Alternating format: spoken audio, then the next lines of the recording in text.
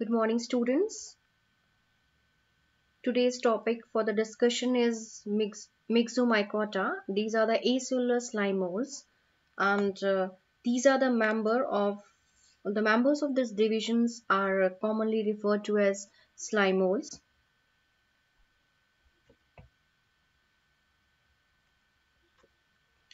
Coming to the introduction part, the slime molds and the water molds, they resemble fungi in only appearance and lifestyles.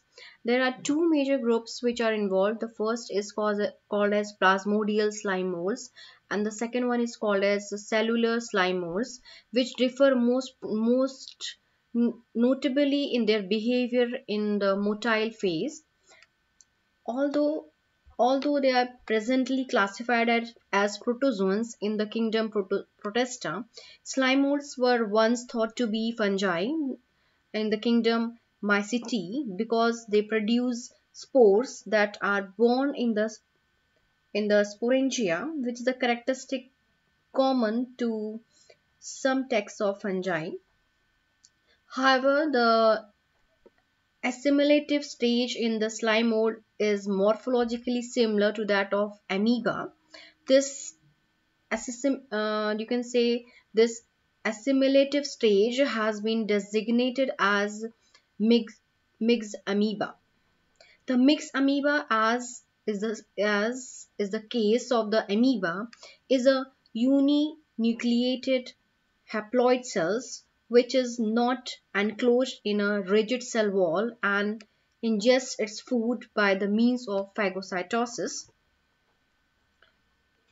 During this mode of ingestion, the food particles, usually bacteria, become surrounded by the pseudopodia of the mixed amoeba. Once the food has been engulfed in this matter, it is surrounded by the membrane, or you can say the food vacuoles, where hydrolytic enzymes are secreted that will digest the food as such. In, in fungi, the assimilative stage are mycelium and yeast, both of which are surrounded by the rigid cell wall and obtain their food by means of absorptions. These are some of the reasons why mycologists no longer resembles slime mold as being fungi. However, the organism in this group continue to be studied in mycology as a matter of tradition and not because they are thought to be related to fungi. Within the Myxomycota, the class Myxomycetes, often referred to as acellular slime molds, which will be the only class that will be considered in this section. These Myxoamoebae,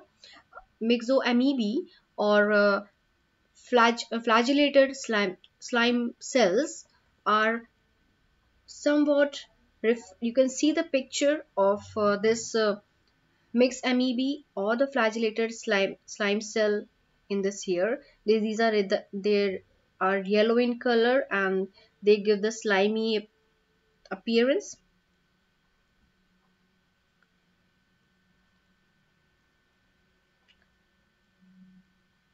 Okay, here when we'll deal with the life cycle of this Myxomycete. These are the spore germination. There will be spore germination will be there. Mixed amoeba and swamp cells will be there.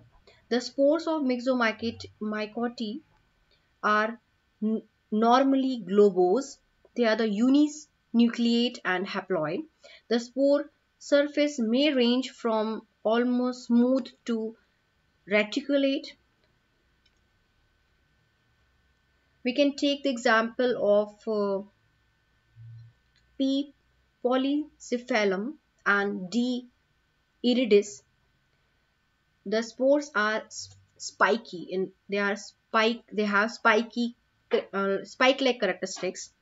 The spore wall is composed primarily of cellulose and is only one of the two stages where the cell wall is formed. The other stages that form the cell wall is the microcyst, which is upon germination, the spores will crack open and release a single uninucleate mixed amoeba. These mixed amoeba moves by amoeboid motions and ingest the food by phagocytosis.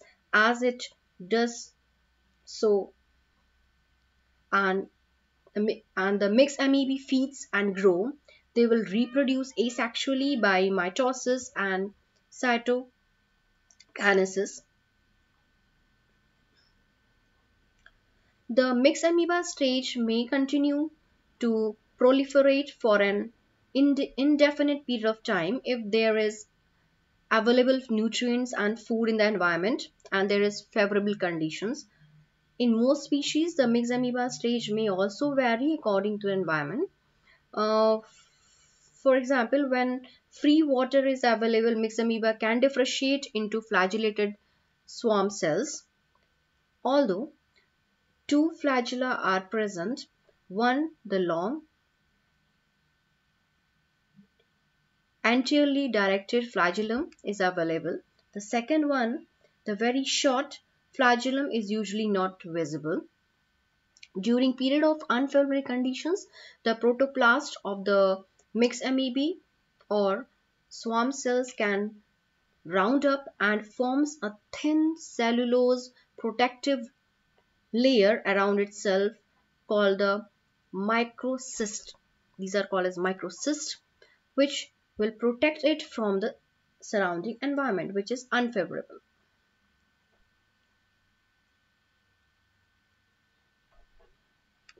When there is unfavorable condition prevails for a longer period, the plasmodium forms a protective brittle layer and becomes dormant, and this dormant stage is called as sclerotium. And if observed under the microscope, it can be observed to be composed of number of small multinucleated cells called as macrocysts.